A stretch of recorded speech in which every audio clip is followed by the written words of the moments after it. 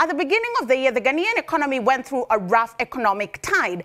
And during this period, we saw the cedi depreciate by 20% to the dollar. We saw the debt to GDP ratio cross the 80% mark. And the budget deficit remained at 11%, while the government wants it at 7.4%. In light of this development, labor and trade unions, through their leadership, went to government and said, we'd like a salary increment of about 20% to be able to absorb these changes. The government said, be good Ghanaians, we're going through it together, so take at least 7%. It sounded reasonable because the economy was going through it. However, new things have come to light. It has now come to light that the leadership of state-owned enterprises are not going through the same surgical procedures as the government is putting other public employees. On top of a very hefty salary of between 18,000 to 25,000 cedis a month, they get very generous allowances. What are some of these allowances? They get 6 days paid for vacation anywhere in the world for a family of 6 outside of annual leave. So 6 people, you get 6 days in Bora Bora, Hawaii, Santa Barbara, Seychelles, name it, and you get a room for 3. Moving on, upon retirement, a package calculated at 12% of the gross salary is given to the leaders who are leaving office. To mean 12% of your total salary is given to you as a gift. On top of this, you need to be abreast with what's going on in the digital world. So state-owned enterprises say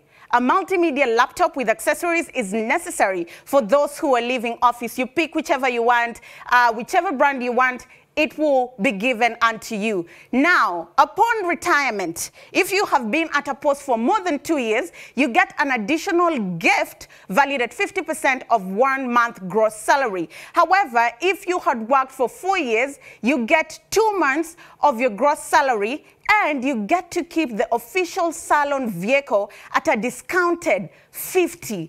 Aren't these good terms? These are really good deals. I would like to work for such people. On top of this, there are also other end-of-service benefits for these state-owned enterprise managers. For example, 4-month gross salary at the point of disengagement for every calendar year.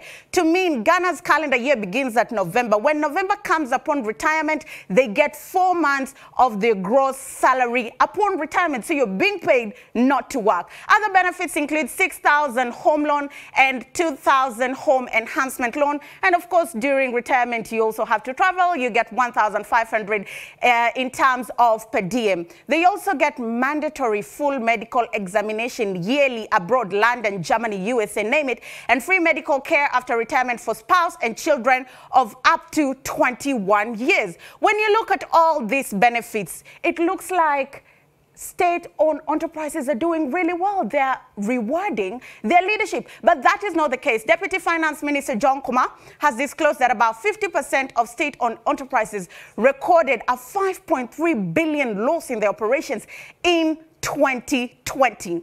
These are organizations that are awarding their leadership with hefty allowances, but they're making losses in tunes of 5.3 billion cedis just at 2020. Who are some of these enterprises that are making losses? Name and shame. Bulk Oil Storage and Distribution Company Limited, as of 2019, was making losses to a tune of 88.39 million Ghanaian cedis. ECG is another one making losses of 922.59 cedis in terms of losses. And there are many more that are making losses. For example, PMMC and the Ghana Airport Company Limited. In the same year that they were making so much losses, the government supported struggling SOEs using state funds. 5 state-owned enterprises received 1.38 billion Ghanaian cedis of your tax money. Some of this money went into hefty allowances,